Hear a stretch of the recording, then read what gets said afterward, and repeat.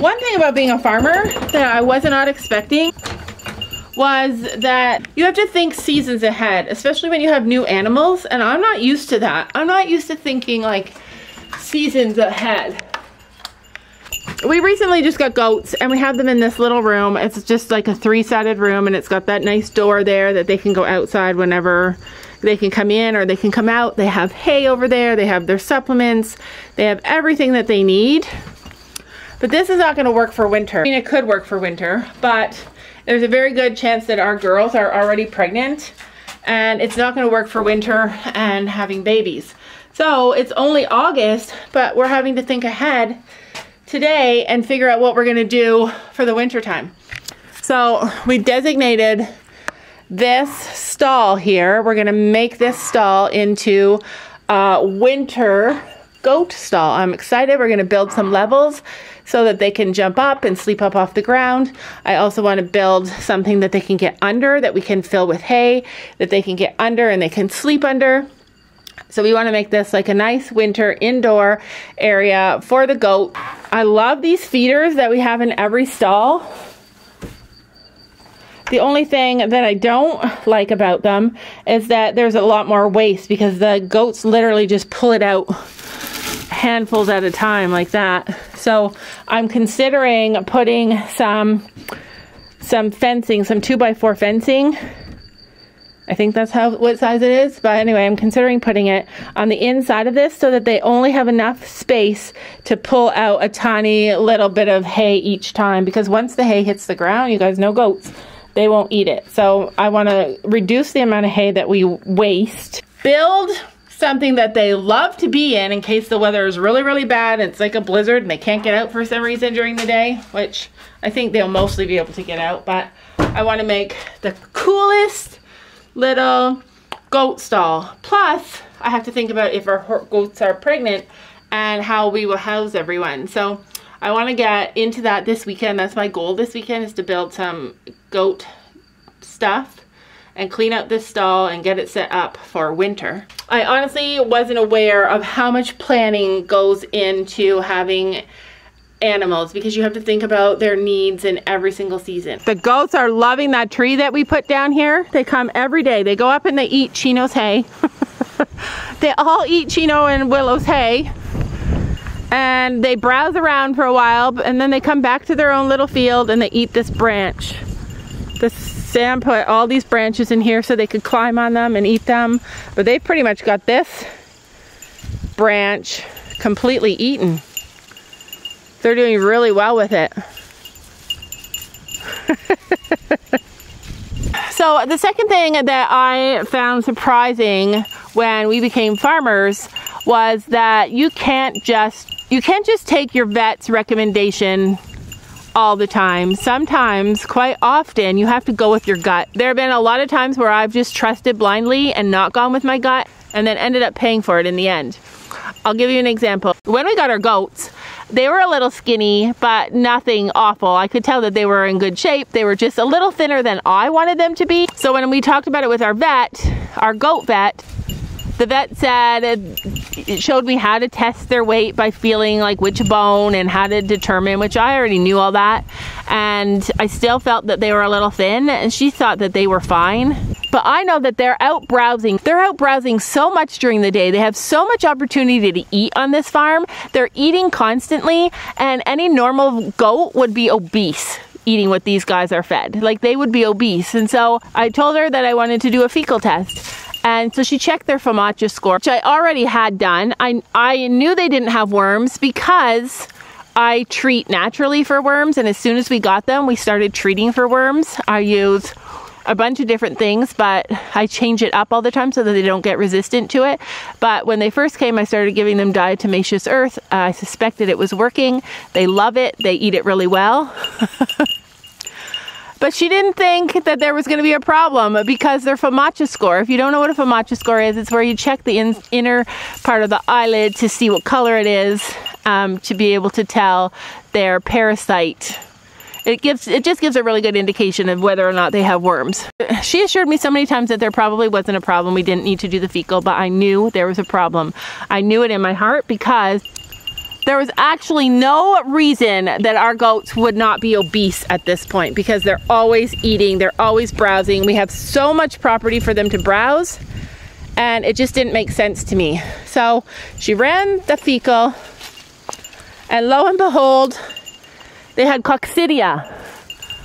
So we were able to give them a shot and get that all fixed up. So they're going to be well on their way to gaining weight. But if I hadn't stuck with my gut and really pushed to have the fecal, then I would always be doing everything that I could to get them to gain weight, even though she assured me that they're all a good weight. Like, they're a healthy weight. There's nothing wrong with their weight. They had absolutely zero worms. So the diatomaceous earth is doing its job. But I'm so glad that I pushed to have the fecal so that they could get treated for coccidia, because coccidia can be really hard on especially babies and pregnant mothers or nursing mothers. That is one thing that was really important that I had to learn. And I think it goes in real life too. I think in real life, you often have to push doctors for your family and even for yourself to get them to listen to you. This little goat wants to chase my dog. So I have to keep reminding her not to do it. So trust your instincts always. That is a hard lesson for me to learn. Hey guys, I just wanted to take a second to explain this a little bit further. In no way was our vet trying to dissuade me from doing a fecal. She was just trying to assure me that our goats were in good health and that they appeared to be in good health and that there didn't seem to be a problem. My big point here was that the vet doesn't see everything that you see when you're at home. She has no way of knowing what we feed our goats and how much they actually are getting, and the discrepancy between what their weight would be and what it was. And it's just little things like that that they don't have the opportunity to know. So you have to be the one to advocate when you think there's a problem. Even if the fecal came back clear, I would have still been so much happier that I pushed for it than just going with what she said about how they looked good. Because they did look good. They do look good. They look normal. They look okay. But to me, normal and okay is not where I want them to be. I wanted them to be a little bit more robust. I wanted them to have some reserves, especially for like breastfeeding moms or if they're pregnant. But the vet wasn't trying to tell me that I didn't know my goats. And she wasn't trying to dissuade me. She was just trying to reassure me. And I appreciated her efforts, but it was important for me to stick to my guns because I knew our goats and I knew their environment. So the last thing that I learned, not the last thing, I learned a lot of things, but something else that I learned about being a farmer that I didn't know before was that it's okay to make life easier for the animals that you have that need a little bit more. So we have a duck and a goose on our farm, and they're babies still, and they're learning about the farm and where they want to be and where they feel safe. They often won't, they know where their pool is, but they often won't go there because they want to be with the horses. They've decided that the horses are their little herd, their little flock, and they want to stay with them to feel safe. So me having the pool over in this spot here, they won't use it because they don't want to leave where they feel safe. So today I'm going to move the pool to where they feel safe and still are able to be with the other horses. The other thing that I didn't know about being a farmer before we became farmers was that every animal deserves the kind of care they need. There's always that one animal that needs just a little bit more, and it's okay to give them that little bit more. It's just like with people, how when you go to school and you don't learn something and the teacher makes you feel like if you're not learning it, it's because you're not smart. But in reality, they're just not teaching you the way that your brain is designed to learn. Everybody is smart and everybody has different needs. And we learned really quickly that it was important to meet the needs of all of our animals. Not just throw them all out there and expect them all to conform, because there's always that one animal that just doesn't know how to conform. Our goats are just acting crazy. So I noticed that with the pool just a few feet away, the duck and the goose weren't using them because they didn't feel safe. They wanted to be with the other herd members. So by moving it just a little tiny bit to an area where it was closer to their herd over there, and it was in a place that they felt secure, then they're going to swim more. And even though it took extra time to move their pool, and even though they knew where their pool was and could have just gone there whenever they wanted, the point was that they aren't going there. I want them to be able to stay clean and to be able to be refreshed and to be able to dip their beaks, because without that pool and without the opportunity to get clean when they need to, it could introduce disease into our little flock of two. So herd management is another thing that I underestimated before we became farmers. It means making smaller herds if not everybody is able to get to the round bale, if horses are pushing other horses off. Horses that aren't getting enough nutritionally are at risk for getting sick.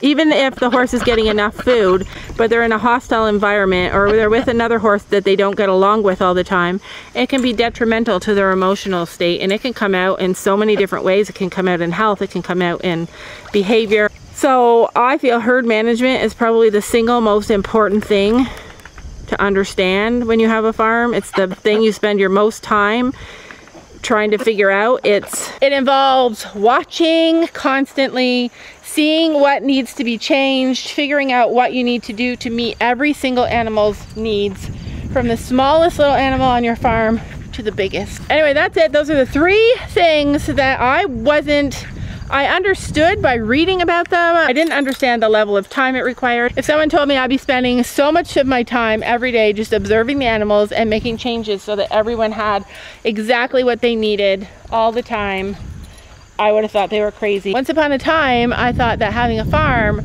was about feeding, housing, cleaning up after, and loving animals. But there's just so much more to it than that. Don't you know that you're beautiful?